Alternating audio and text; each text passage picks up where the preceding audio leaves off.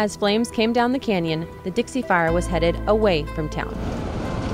But then it switched directions and destroyed most of Greenville, including the town's only firehouse. This was a two-story structure. But not before members of the local fire department jumped into action to save as much as they could.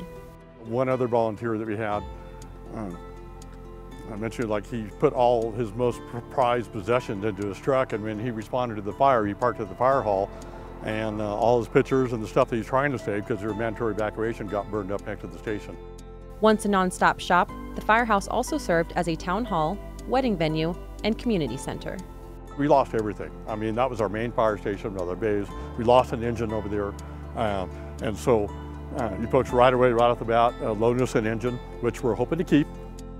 With the help of Cal OES, the fire department is getting a new temporary location, providing a glimmer of normalcy as recovery begins. This is the first structure that's gone up since the town's burned down. You know, yeah, really quick and fast, amazing. A build that happened so quickly, they haven't had time to put up a new firehouse sign yet.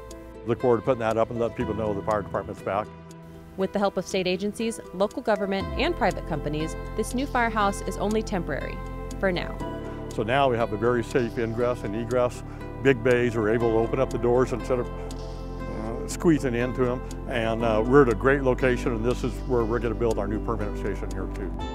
A station that will bring a sense of security back to this community.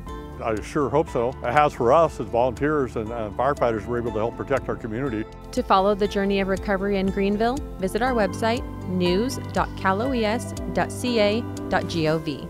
For all of us at Cal OES, I'm Alicia de la Garza.